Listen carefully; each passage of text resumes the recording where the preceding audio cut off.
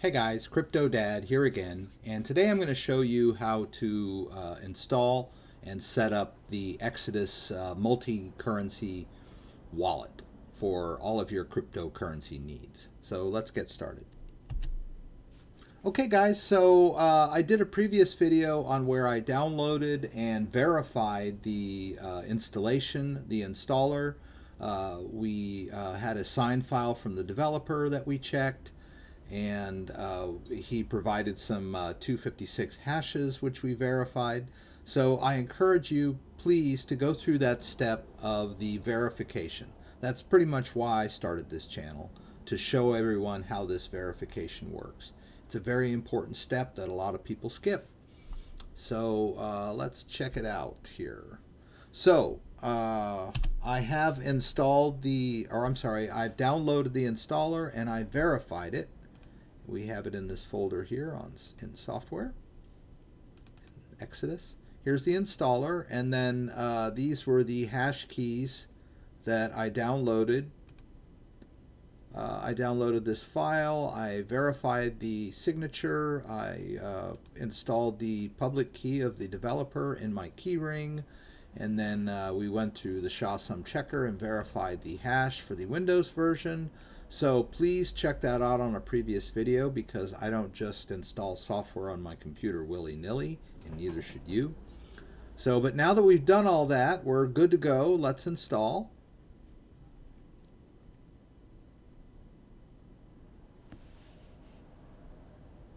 Okay, the Exodus installer is running.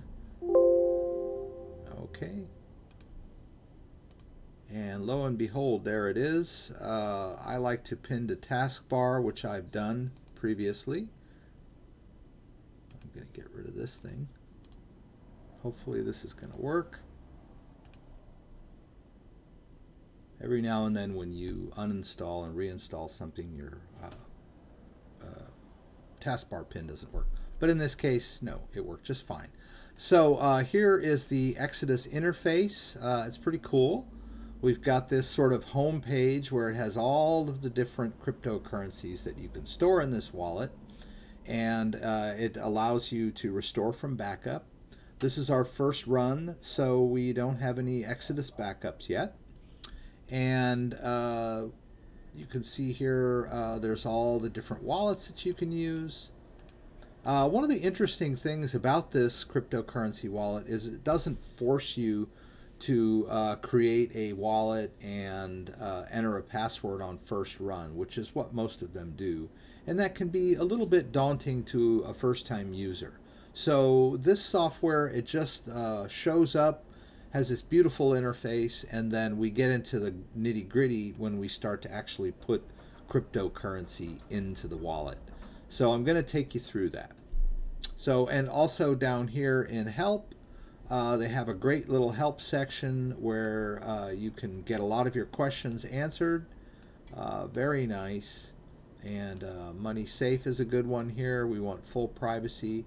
I'm going to go through all this. But I just want to dive in and show you how to get some cryptocurrency in here.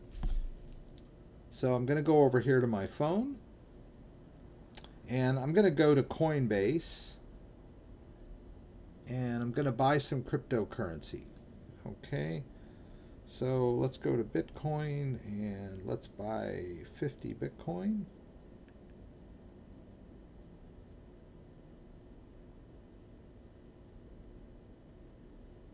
Okay, there it goes. And let's buy 50 ETH. This is just for demonstration purposes. I just want to show you how you get money in and out of this wallet. Okay, and we got another alert there. So Coinbase is a great app. I have some videos on how to set up Coinbase, and we also want to always set up the two-factor authentication on Coinbase. So I have a great video on how to do that as well.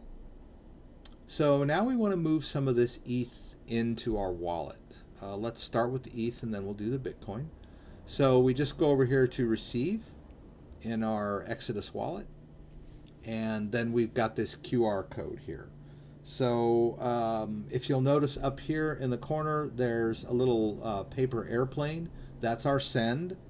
I'm going to tap that. Okay, and I'm going to send the max out. I would like to send the max out. Oh, maybe it's not available yet, huh? It says it's in there.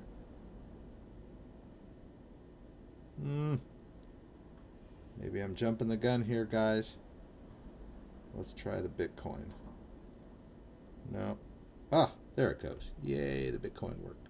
I'm sure the ETH will work as soon as we get done with this. Just a little bit. So we're going to do receive for the Bitcoin. And so, as you can see, I'm sending the max amount of Bitcoin that's in there. I'm going to click send. Now it wants the address. Over here in the corner, there's this little icon. And I'm going to tap that. And it wants me to scan. All right, so let's scan this QR code. And you'll notice that the receive address goes in there. Now I like to do this because if you mistype this address, you're in big trouble.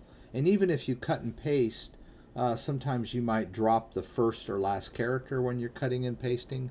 These QR codes give you, you know, a really good, solid, reliable way to enter Bitcoin addresses.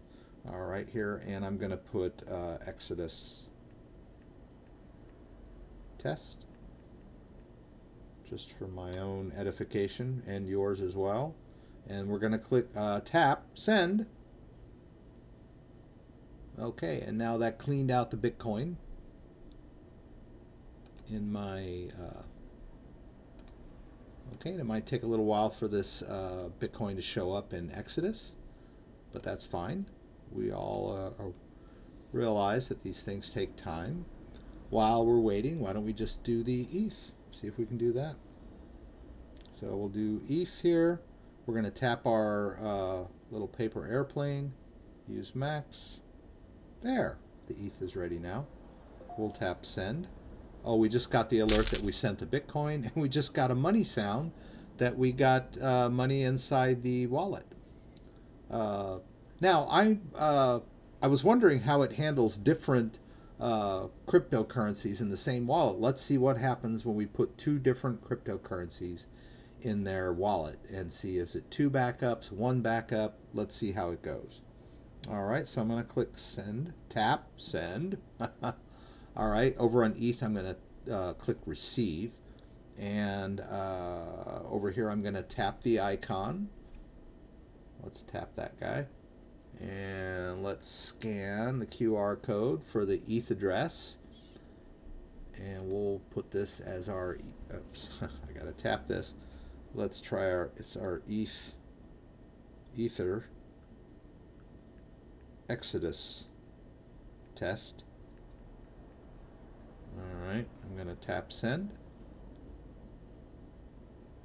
All right, and then I just cleaned out that, and it looks like the ETH came in really fast. Huh, isn't that cool? All right, so I'm done with the phone. I'm going to exit this X Mirage because it does tend to sort of pop back up on occasion. All right, so now you see that we've got some cryptocurrency in there, and it shows that it's pretty much half and half Bitcoin and ETH. Now we could exchange between them, but what I really want to talk to you about is this backup feature here. So you've got this little alert. Okay, now it wants us to create a password. Now the way I do that, and I will show you that as well. Let's launch this guy again. Hopefully this will connect. Whoops. Hey, it was very nice to us this time. Okay, I like to use 1Password. Now, 1Password can be set up with a master password and also set to your touch screen so you can get into it easily enough. Let's get this out of the way. I'm going to create a new login, and I'm going to call this Exodus. And my username is, gosh, I don't know. I don't think I have a username on this, but I'm just going to call it the Crypto Dad.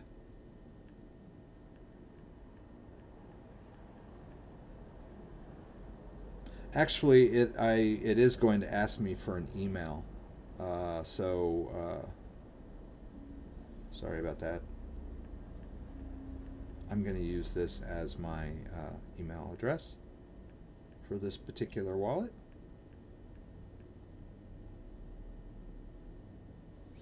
And then I am going to go to password, and then password, we can generate a new password. I'm not going to show you that, although you do know my email. Well, actually, I'll show you, and then I'll do a new one. So you'll see here when it generates a password, all of these features that you can adjust here, the length, the number of digits, the number of symbols. We can move the symbols up to 3 or 4 out of the 13, and you'll see that the password was adjusted accordingly. So this is a really great way not only to generate secure passwords, but to keep them so you don't forget them. And I highly recommend this app. I'm going to generate it again. Go back here. Okay. Save. Now that's going to be a heck of a password to enter, but I'm game. So let's do it, gang. We're going to type our password.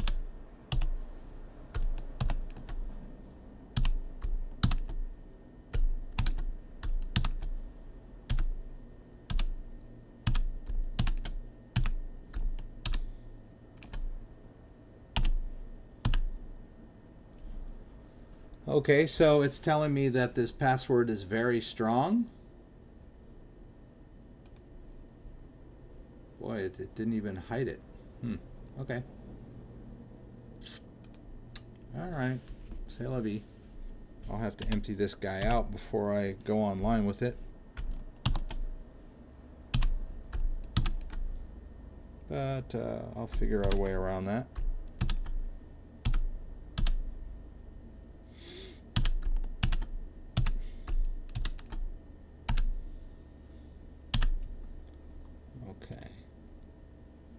Okay, and then the recovery phase here.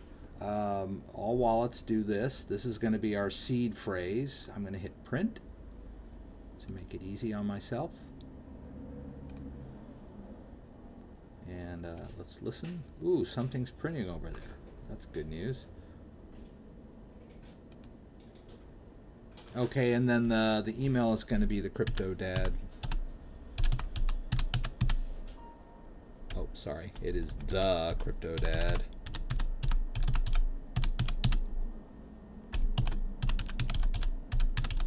All right, and then we'll just click finish.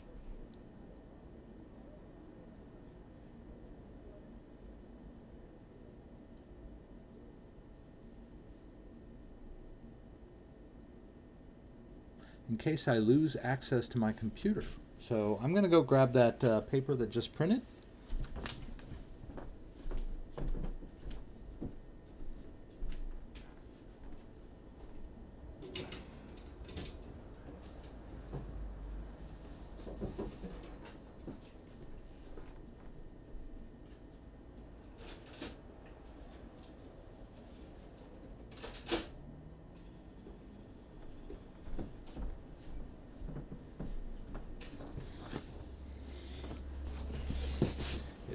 Didn't print.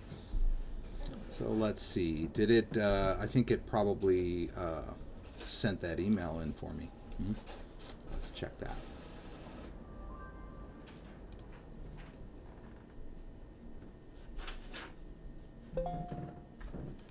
Oh, okay. There it is.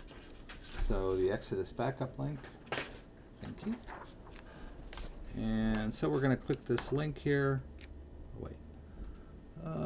Congratulations. Below is our Exodus recovery link. If you need to recover your blockchain assets on a different computer, step-by-step instructions. Your Exodus backup link. Does it want us to click this? Oh, no it doesn't. Okay.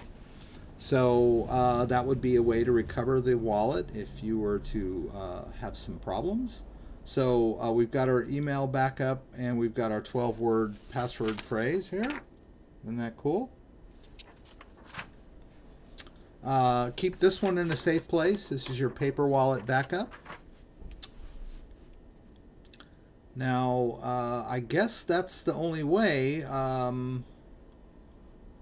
would think that there'd be a way to do the file. So I would like to have that happen as well without too much ado here. So let's check real quick in their help. How do we back up the file?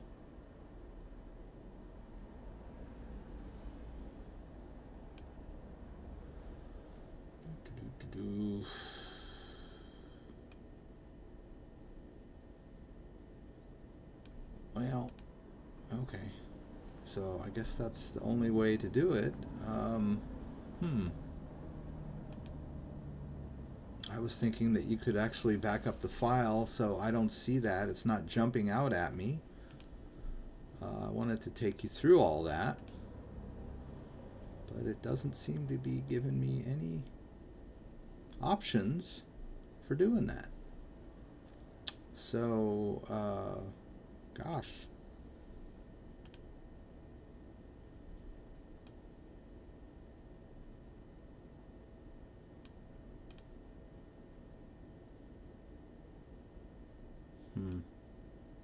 Okay, well, that's probably the way that this works. I thought that at the beginning it said restore from backup. I think maybe it had something to do with that backup link. Maybe they keep the file for you. I'll have to do some more research, but I will look into this and figure out how you do a file backup, perhaps in another video. But as it stands, we've managed to move our money in there. We've done our first backup link. We've printed our paper wallet, and we've set up the email backup link. So we got through quite a bit. I hope you enjoyed the video. If you like my videos, give me a like, and if you'd like to be alerted when I post new videos, click the subscribe link. Thanks again for joining me. Thanks for all your questions and comments, and I'll see you next time. Thank you.